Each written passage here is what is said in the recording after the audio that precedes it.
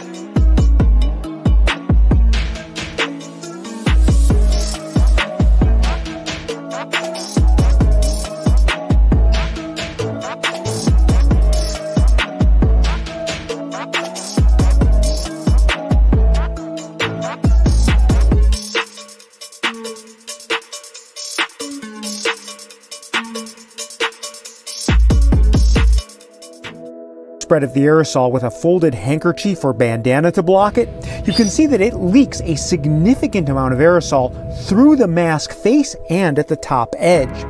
Using a homemade stitched fabric mask with a simulated cough found a much better reduction in the amount of aerosol spread into the air. The spray doesn't go much beyond 3 inches from the mannequin face, but there is still leakage at the top of it.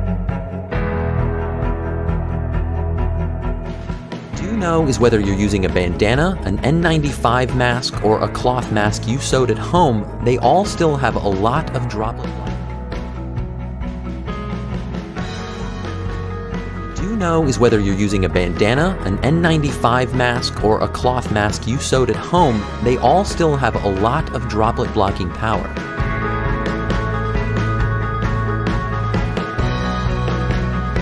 Pertama adalah abang, yang kedua scuba, yang ketiga masker kain 2 layer, yang keempat N95. Kita mencoba dengan api, ya, kita mencoba dengan api bagaimana untuk penyebarannya.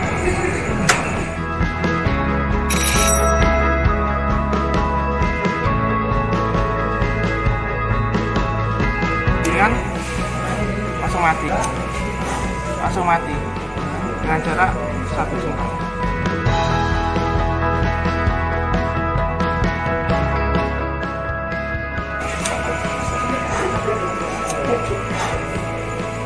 Sama 1 jengkal, 2 layer.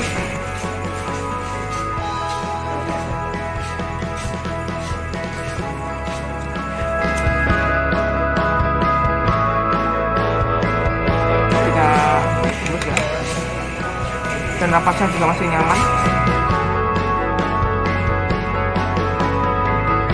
Yang ketiga N95 ya, nah coba pakai saya.